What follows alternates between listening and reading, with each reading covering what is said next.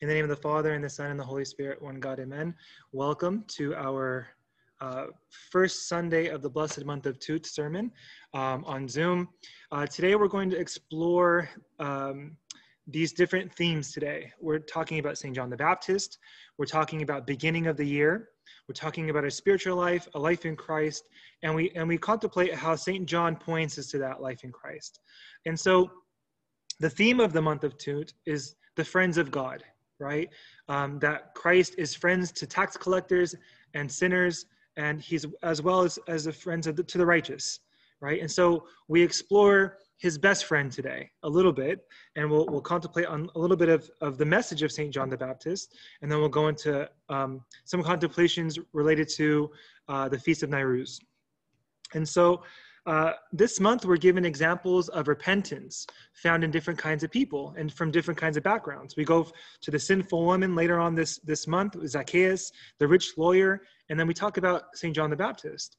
And St. John's example and his message of repentance is really essential for the coming of our Lord Jesus Christ.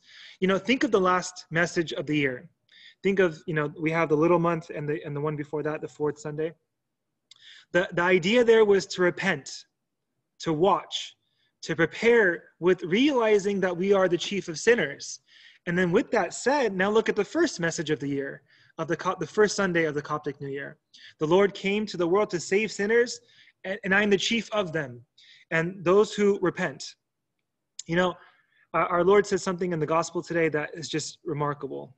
He says, for I say to you, among those born of women, there is not a greater prophet than John the Baptist, but he who is least in the kingdom of God is greater than he.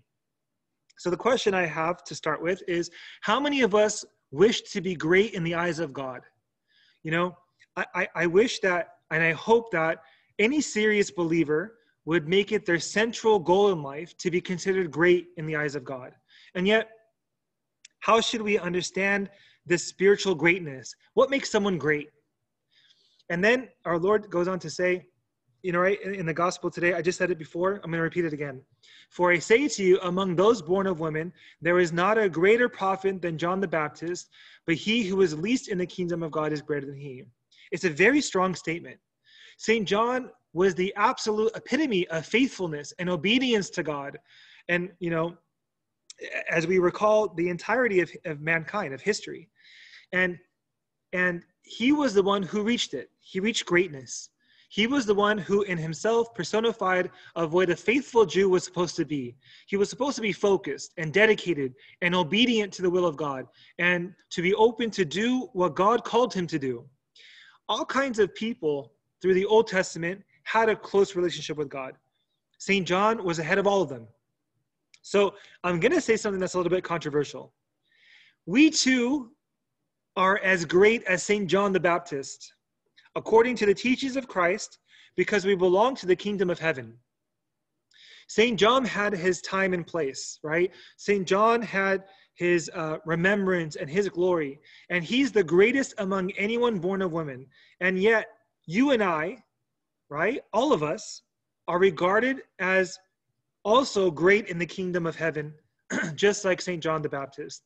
Moses and Enoch and Elijah and Elisha and Joshua and David and St. John the Baptist, none of them had the opportunity for the intimacy with God that you and I have been given. None of them. They do now, but not then, right? Their God was not flesh yet. Their God was not able to, or not walking among them yet. Their God had yet to see them and to speak with them and to be with them and to live with them. Their God had not yet taken into himself the human flesh and human nature and human emotions and human psychology and lived their life. Our God has. Not to say they're different gods, right? Don't get me wrong. They never received communion in their lives. We are offered this opportunity every liturgy that the Eucharist is offered. They have never reached the transforming power of baptism. They have never received the transfiguring power of the Holy Spirit. They never received the life-changing energy that comes to us through the body and blood of our Lord Jesus Christ. They never heard the words, "Your sins are forgiven."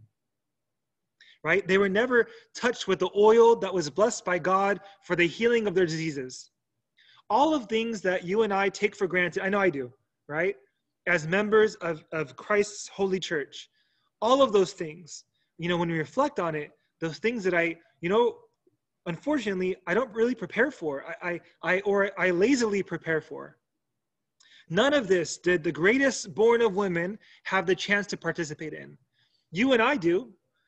And that closeness, that intimacy, God calls us to closeness. God calls us to intimacy. And God calls us to repentance. So what does it mean when our Lord Jesus Christ calls us to repentance? I'm sure that most of us knows that repentance means a change of mind, a change of heart, moving away from our sinful ways and the ways that, can take us away from God, and we adjust course and we go back to God. Believe me, the Cynic Psalm today was very powerful. And if you have a chance to read from St. Theodora, the story of St. Theodora, it's very powerful. Turning back to God.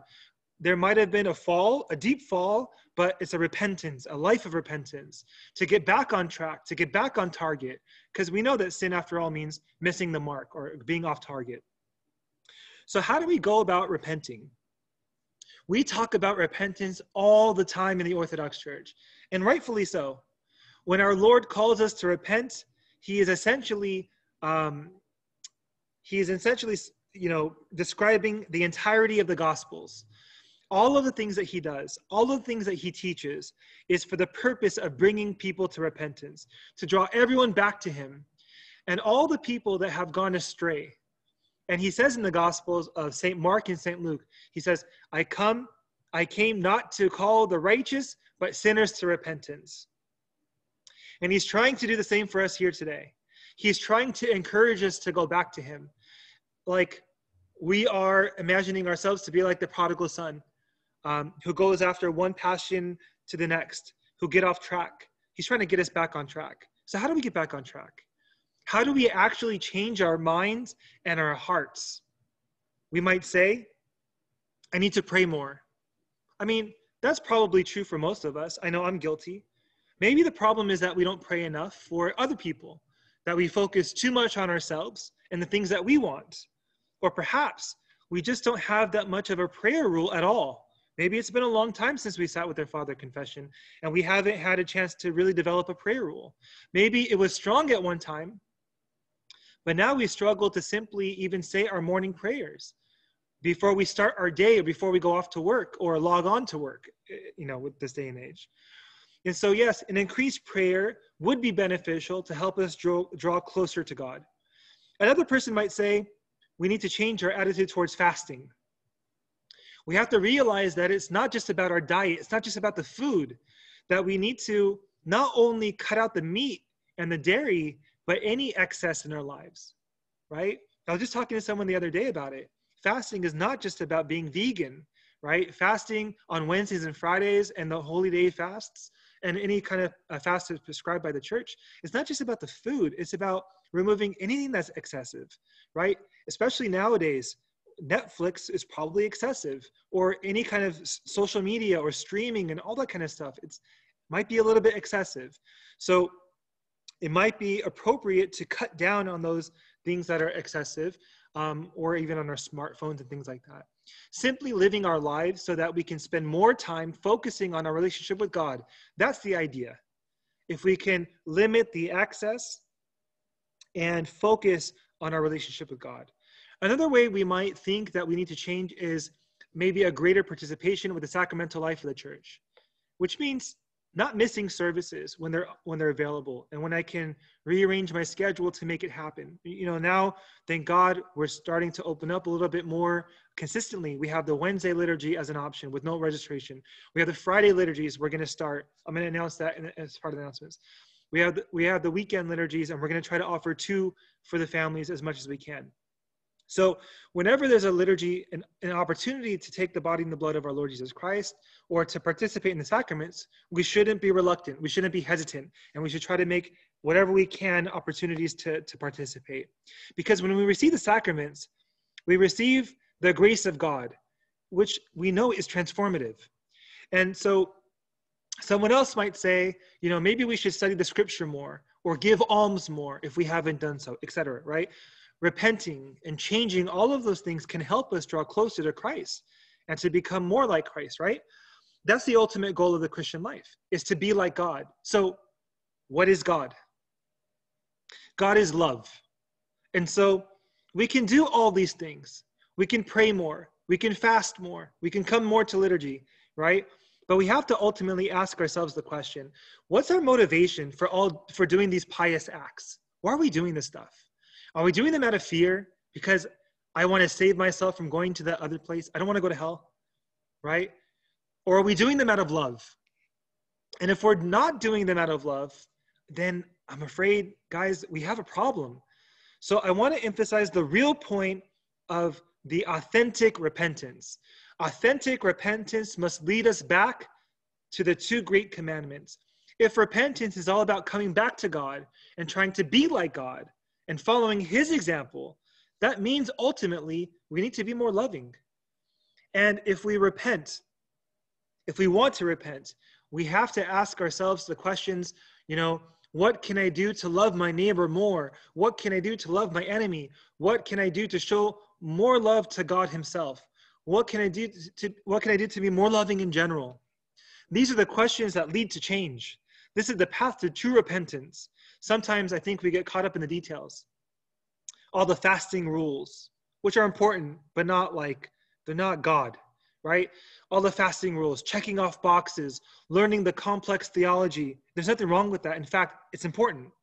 But those things are tools to aid our repentance. They are not an end to themselves, right? Just because I can memorize a lot of the church fathers doesn't mean that I have the closest to God. We have to be careful of those things. But again, I want a disclaimer, right? Knowing those things are important, and they are helpful tools to aid our repentance. So real repentance is about love. And Christianity is about love. And we will be judged by whether or not we loved, whether or not we clothed the naked, whether or not we fed the hungry, whether or not we visited the sick or the imprisoned, whether or not we cared for the orphan or the widows. So the question is, have we done these things? And even if we have, will we continue to do those things and do them out of love? We are all lacking love to a certain extent. That's why we have to continually repent. We all do things to damage our relationships with each other, whether it be our family or, in the congregation, at work or at school and so on. And so all of it boils down to this. Are we repenting of the things that separate us from God and from each other? The things that are opposite of God are opposite of love, like hate and gossip and lies and judgment. All of those things tear our relationships apart. And the church fathers and the scripture, and Christ himself for that matter, teach us that hatred and condemning others shuts the gates of heaven, the kingdom of love. And so the first condition of true repentance is reconciliation. And I know, guys, with the quarantine and lockdowns and even the air quality lately, we're confined in a very restricted space with people that, might be, it might be tough at home, right? But we have to work on reconciliation. That's true repentance. That's where the work needs to be done. And that's why we're given this gospel today. Because we need to focus on repentance. And sometimes I think we really get focused on repentance during Lent or like Holy Week or things like that. But we always need to be repenting. And that's the message that the church is saying from the beginning of the Coptic year. We always need to be repenting so that we're ready to meet Christ at any moment. The kingdom of God is truly at hand, so we need to repent. We need to love. So that we can partake of the kingdom of heaven. Which brings me to Nairuz. A few things come to mind when we think and contemplate of the Coptic New Year. We honor millions of martyrs who sacrificed their lives as a sacrifice of love for our Lord, who sacrificed himself on our behalf. We joyfully celebrate the beginning of the Coptic New Year. We express our eagerness for the second coming of Christ. And so the Feast of Nairuz, the feast of the Coptic New Year, is a feast of new beginnings. And as with the beginnings of the calendar year, like January 1st, we always assess our lives and we try to think about how we want to do things differently for the new year. New beginnings are amazing. And the New Year's resolutions of going to the gym, right, and all those kind of things, like we love this stuff. We love fresh starts. And so I want to contemplate a little bit on newness. A new life in Christ entails a fresh start. And when we are about to start a new life in him, we should sever our old selves completely, cold turkey, rip the Band-Aid, that the old self that can hinder us from our progress of that relationship. His Grace, Bishop Angelos, in one of his talks, he talked about newness. And he said, newness must not be a patchwork, but rather a complete start, something that it is begun in a way that gives it the ability to grow, a seedling that is planted and given the potential to develop into a beautiful, fruitful tree that gives fruit to all. If we have a patchwork of life, it can easily be torn apart and it's not sustainable. When we attempt to only partially change our lives, or we want to change this one aspect of our lives, we discover very quickly that this change is temporary. We're going to be met with a lot of challenges. You know, we have seen many patchwork changes over the past months and years. Changes that, desire to take part of the old and merge it with the new. We want to have this like blending of the old ways. I don't want to leave that life completely, but I want to start my new life in Christ. Patchwork changes that don't eradicate the old self, it doesn't work. We have seen this failing method in our lives, and it's very clear it doesn't work. So the question, why do we keep doing it? Newness must be placed on a firm foundation. And so too, we must place our new beginnings on a firm ground. St. John Chrysostom says, it's a little bit of a long passage, and bear with me. When you see the year coming to completion, give thanks to the Lord that he brought you to this period of years. Put your heart to rest. Count up the time of your life and say to yourself, the days move quickly and pass by. The years come to an end. We have already traversed much of the road, but what noble thing have we done? We will not go from here empty and lacking all righteousness. The judgment is at the doors. Life presses on and toward our old age. It can be tempting to buy into thinking that this year will be same as all other years. And God forbid, I really hope not. 2020, it's enough. That since many of the past resolutions have failed, why try a new one? It's just going to repeat itself. I'm just this way. I have these passions and so be it. I'll never change. No, this kind of thinking is pride. It actually denies the reality of the changed lives that we see in the lives of countless sinners that have turned saints in front of us, who we surround the church with, right? To deny the possibility of growth and healing from passions and sin sickness is to deny the reality of Christ and God himself. It's prideful. So as we wrap up these thoughts, let us take this opportunity today as the Holy Church begins a new liturgical year to start over, to remember the grace that we have received from our baptism, and to dwell on the things that are holy and righteous, and to worship in spirit and truth, to follow the holy teachings of Christ, and to make him the very center point of our lives. We pray that we will become instruments of God's hands. We pray that we will commit ourselves to growth, and we pray that we will commit ourselves to a life of repentance.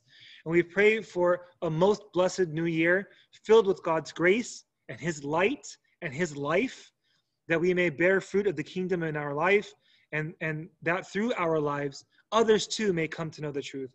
And glory be to God forever. Amen. And so at this point, I would like